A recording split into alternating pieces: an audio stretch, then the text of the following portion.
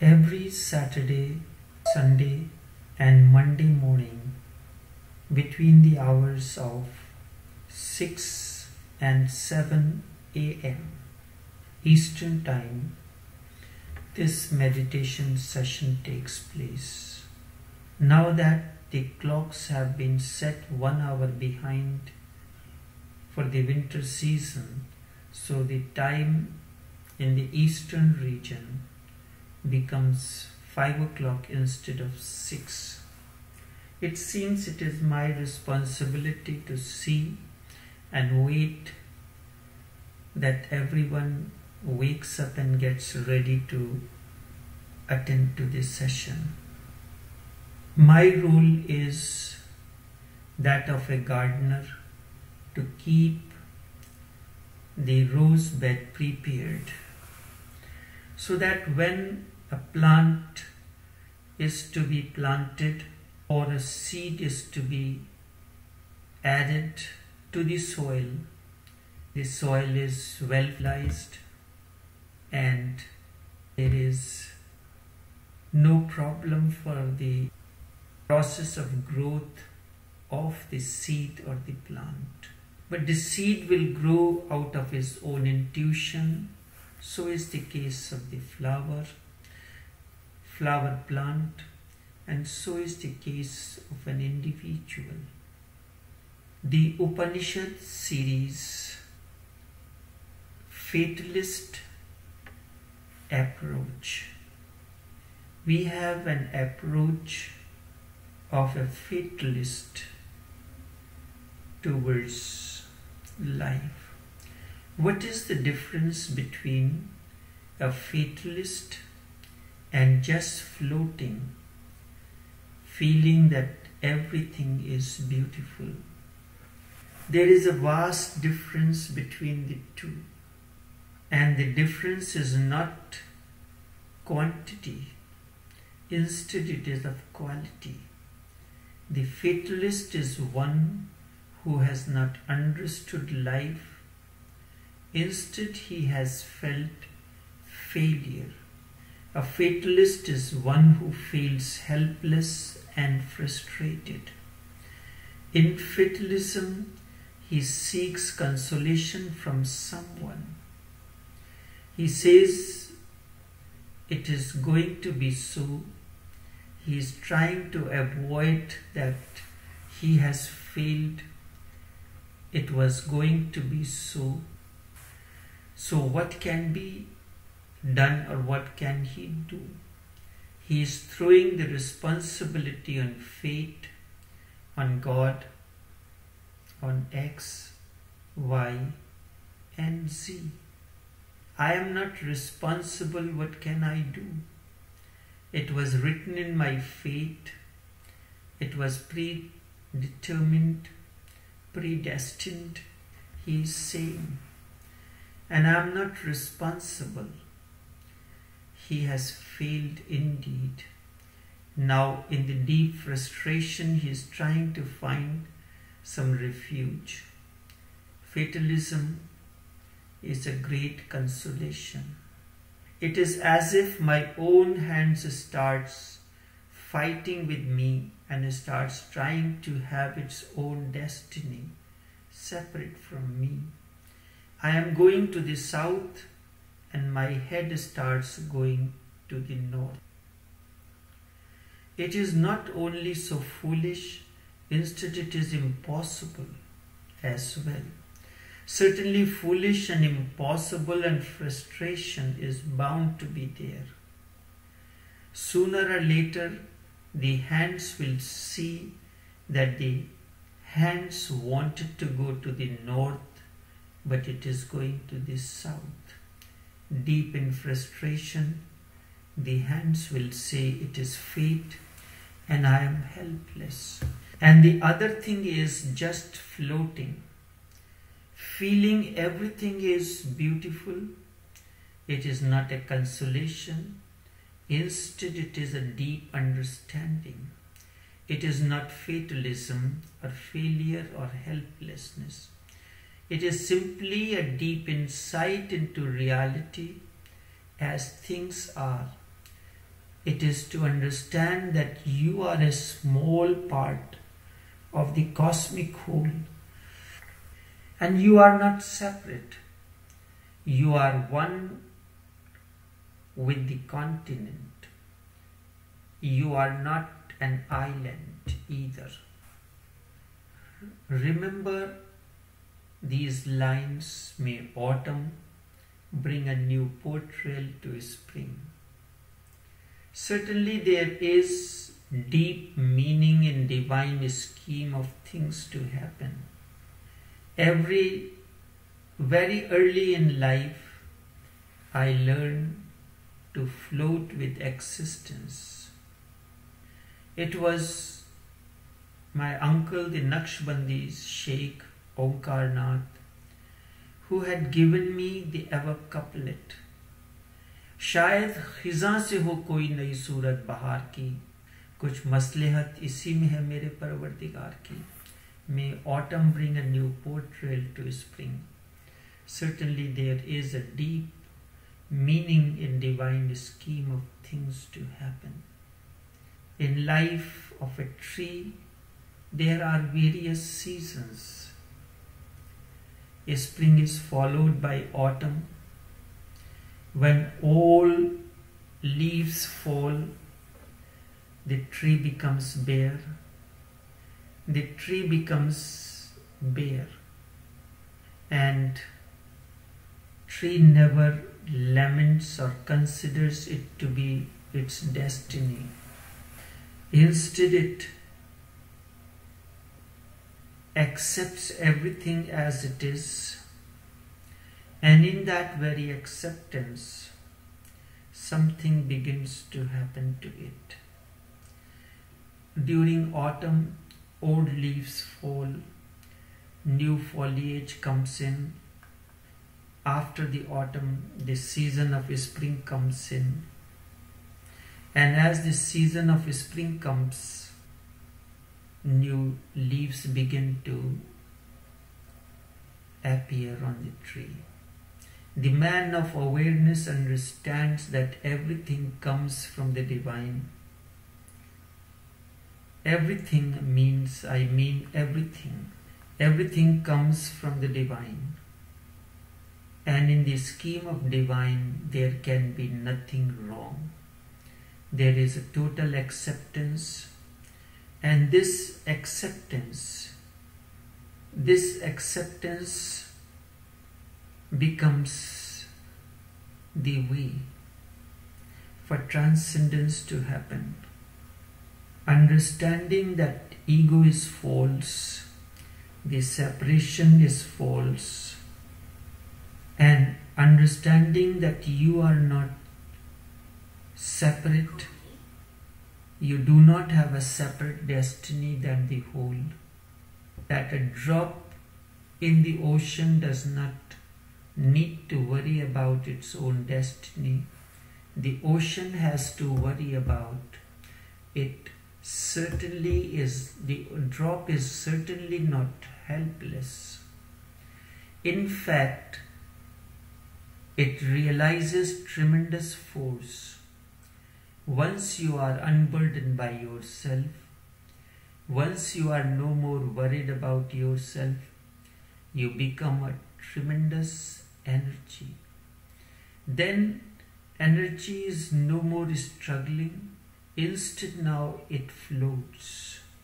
Now you are not fighting with the whole. Instead, you understand and you are marching ahead with the whole. Then you are not trying to prove anything against the whole, because that is simply a foolish thing that you cannot do. In fact, the feeling of helplessness arises because of the struggle. When you understand that you are part of the whole, when you are part of the whole, that in fact the whole has been trying to attach some heights through you. You are only a passage, a vehicle, and suddenly all frustration disappears. When you do not have a goal of your own, how can you be frustrated? When you do not have to prove anything against anyone or anything, or you do not have to struggle, there is no need for fatalism, any consolation. You simply dance and flow with the whole. You are the whole. That is the meaning when Upanishad says, Aham Brahmasmi. I am ever expanding consciousness. That is the meaning when Jesus says, I and my God are one. Not fatalism. This is not settling in helplessness. Instead, it is a state of knowing that we are one with the whole. Then your atomic tininess disappears. You become cosmic and just floating and feeling that everything is blissful. Then you just float and there is nothing to do. The same energy that was trying to fight now surrenders. Then you are not pushing the river. You simply float on the river and river takes you. The river is already going to merge in the ocean. You are unnecessarily worried. You can simply leave that responsibility to the river. Whether you leave or not, it is already going. There is no need to fight, because in fight there is going to be frustration, and in frustration you will seek some way to console yourself. And whenever you are seeking the way to console yourself, fatalism is born. If you do not fight, then everything is just beautiful. Why? Because then you do not have any idea of your own to compare it with. Everything is beautiful and there is no other way. You do not have any conflict, hence everything becomes beautiful. If the river turns to the right, you turn. It is beautiful. If the river turns to the left, perfectly beautiful, you turn to the left. If you have some ideas and goals, you will say, I am leftist. Then there is going to be trouble. When the river starts turning towards the right, you will say, now it is going too far and I cannot surrender. I am a leftist. Then you will start fighting against the river. River means life is a river that is constantly flowing. And then the river will not be beautiful because your idea, your ideal has come in. Whenever ideology comes in, things become ugly. All idealists live in hell. Ideology creates hells. If you do not have any ideology, you have nothing to compare and there is no criteria. Then whatsoever is happening is happening. You have nothing to compare it with. Then whether the river is going, that is the only way to go. Then you simply allow existence to have its way. Whatever comes in the way, there is a deep let go. Then everything is beautiful, and then you realize that it has never been otherwise. Everything was beautiful always. Look at the animals, the birds, the clouds, the trees, the stars, the moon, the sun. Ask the tree, ask the stone. Everything is beautiful. The tree must be very much surprised that you look so sad. The tree must be puzzled that man looks so burdened when everything is so light and so floating. The birds must be laughing at you that you are carrying a burden on you. The load seems to be nowhere except in your mind. You are so much burdened that you miss life, love, celebration, and laughter. You cannot sing or dance or laugh, and because of this, you become desperate and you start fighting even more. You think you are not fighting as much as you should. That is why you are not happy. Once a man came to me. He was very rich, but very reluctant to accept that he was not happy. People do not accept that they are not happy. They are unhappy, but they never accept it because that is very ego-shattering. They are unhappy. It is impossible.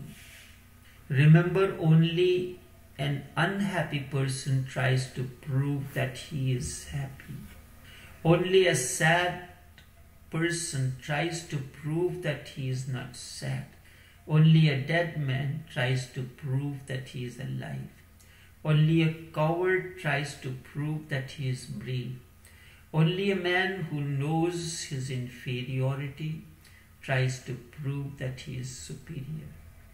You go on trying to prove the opposite of what you are, and possibilities are 99 out of 100 that you are just the opposite.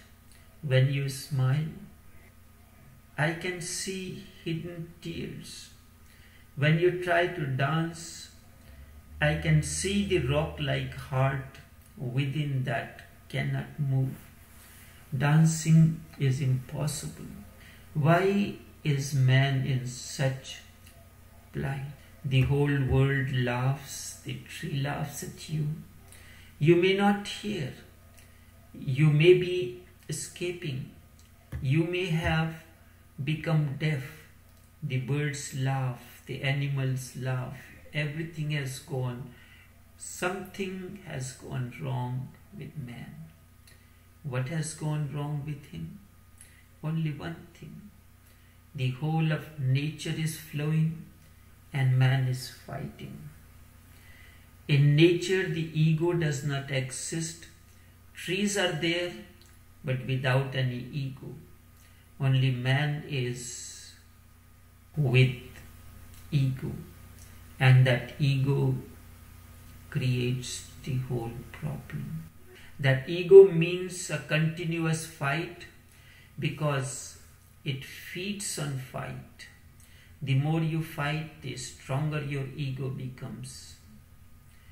It makes surrender very difficult. But unless you surrender, you will remain in constant misery. Surrender is the door to bliss, to beauty, to truth, to love, to life, to God.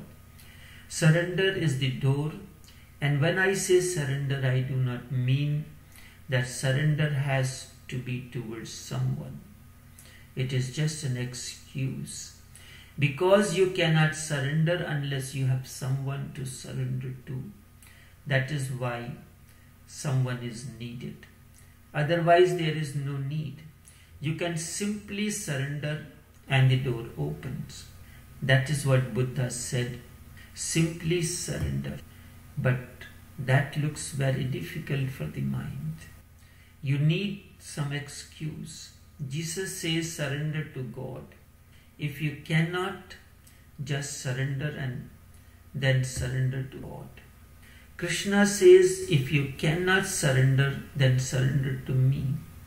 Let me be the excuse. But when you surrender, then you know that Krishna tricked you.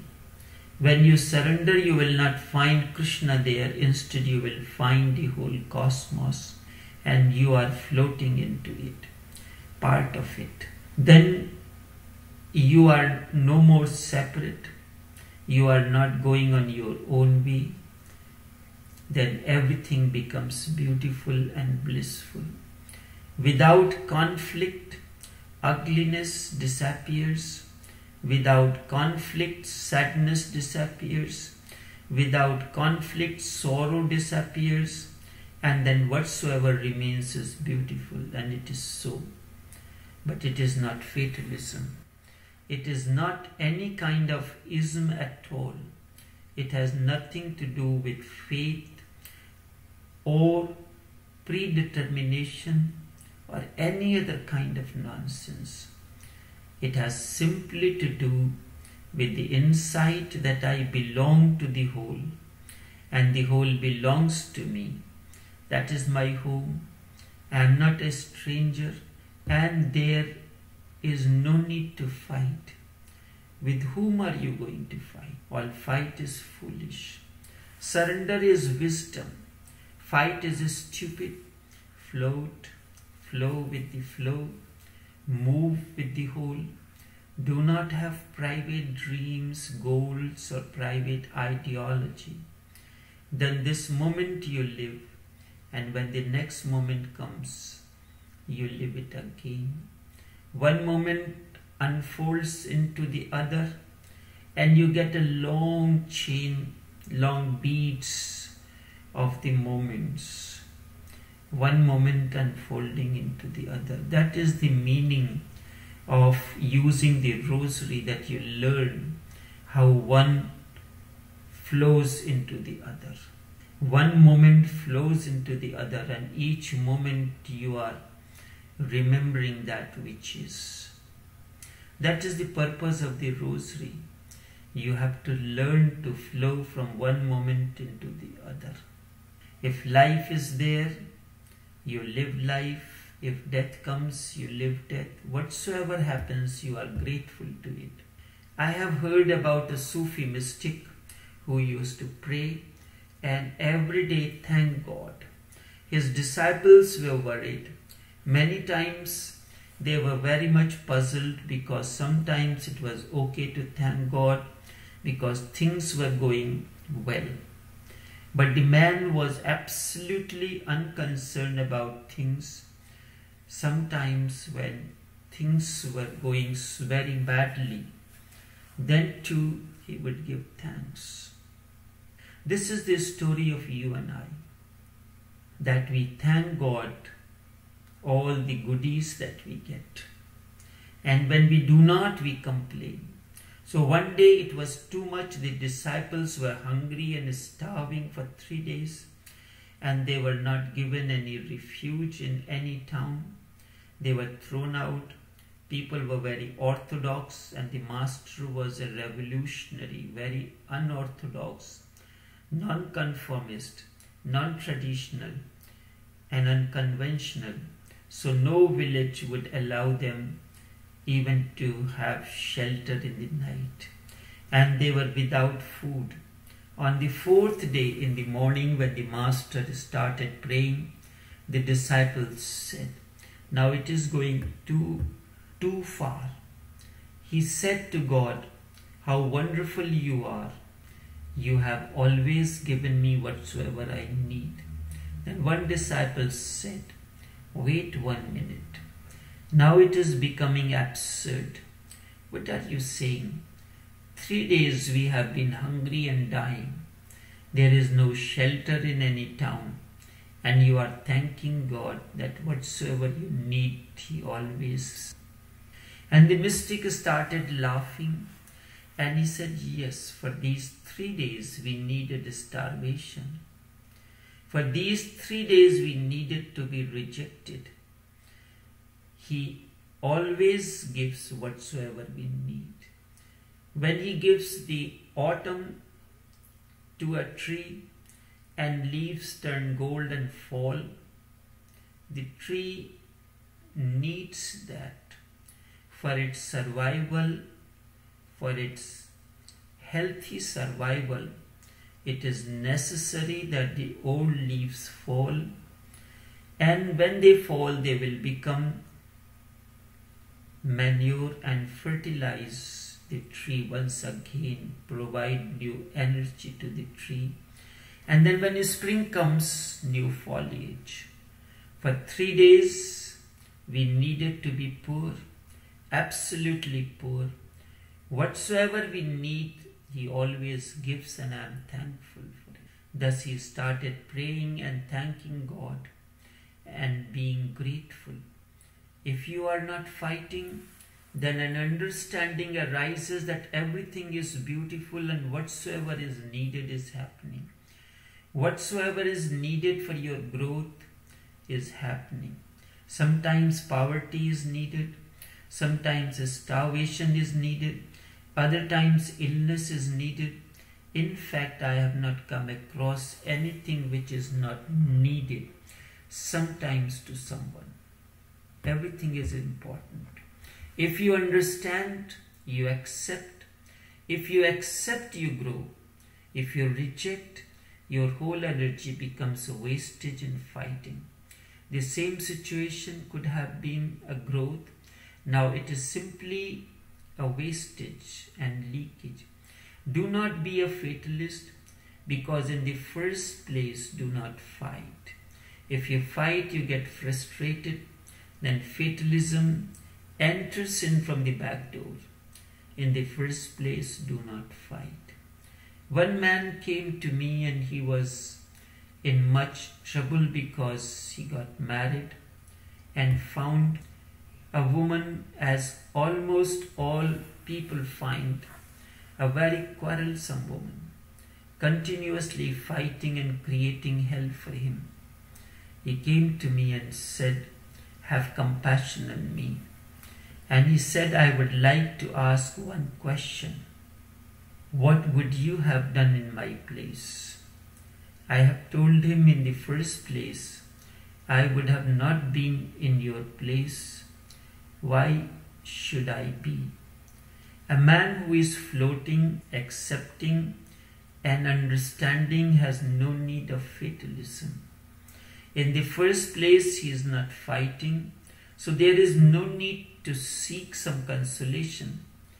Fatalism is the end of wrong life, and feeling of let go is the beginning of the right life. They are vastly different, and qualitatively too.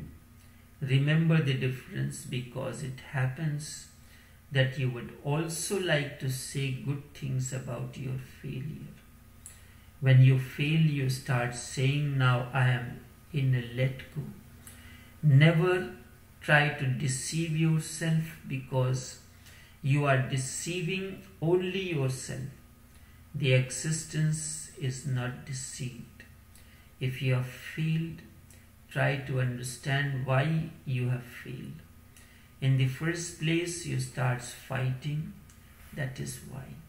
If you understand that, then even your success will look like failures.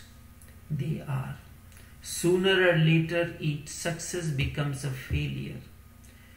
It is only a question of time. That you call success is failure on the way. So if every man is given enough time to fight, then success and failure will all disappear, and everybody will become a fatalist. That is why in ancient conditions, fatalism exists. For example, in America, fatalism does not exist. If a child country, it is a child country, just 300 years of its history, it is nothing. In India, fatalism exists because of 1,000 years of history. So old and so ancient that it has known all success and all failure. It has known all types of frustration. Now, finding no other way, it seeks consolation in fatalism. As a country grows old, and this is also true for everyone, when you are young, you are not interested in fatalism. But as you grow old, you have witnessed the seasons of success and failure, that you turn and become a fatalist. Old people become fatalist because by the time they come to know at least one thing that they have failed, then they find consolation. The whole basis is wrong. In the first place, do not fight. Then there will be no need to fail or succeed. There will be no need to fight and console yourself. Each moment becomes a blessing if you do not fight. And then there will be no need for fatalism or anything. You flow with life. You move moment to moment, and the journey of the life continues. Fatalism is not the way. Floating with the river of life is the way.